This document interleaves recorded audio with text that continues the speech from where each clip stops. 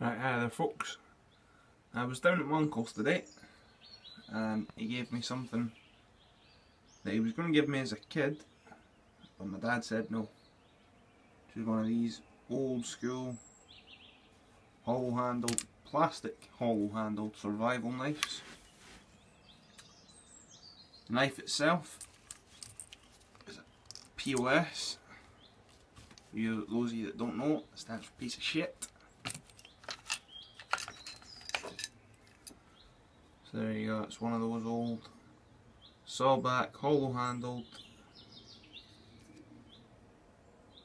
It's going to catch it in the light here. Taiwanese, cheap, mass produced pieces of shit. You unscrew the bottom, and then there you're supposed to have the survival kit, but over the years he used it up. The compass is now stuck in the bottom of that.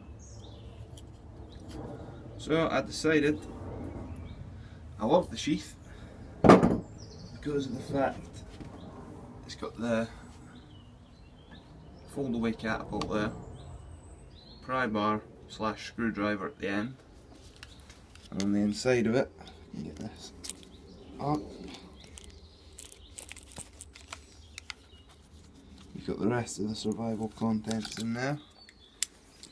So you've got a survival wire saw at the back, if camera will focus, the elastic for the fold away catapult, harpoon and the string for the harpoon.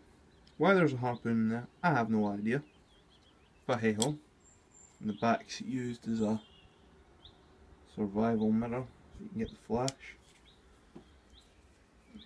Right, let's get this stowed away again.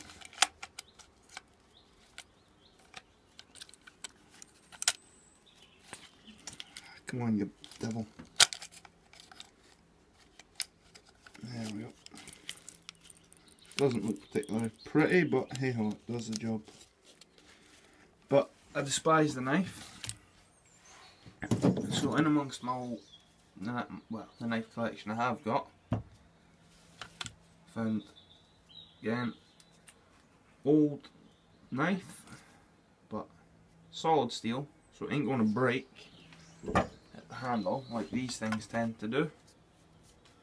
Those, because it's a plastic handle, it's not a full tang, so that bit of spring steel in there is what holds the knife into the handle.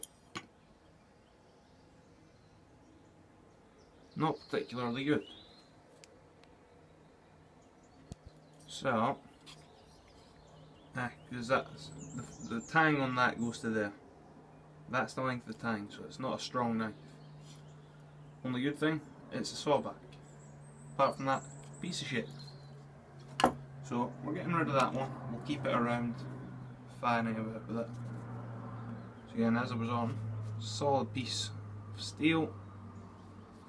Didn't like the handle, so took the handle off. Paracord wrapped it. Resharpened the blade. And that fits perfectly into the sheath, and it fastens up perfectly as well.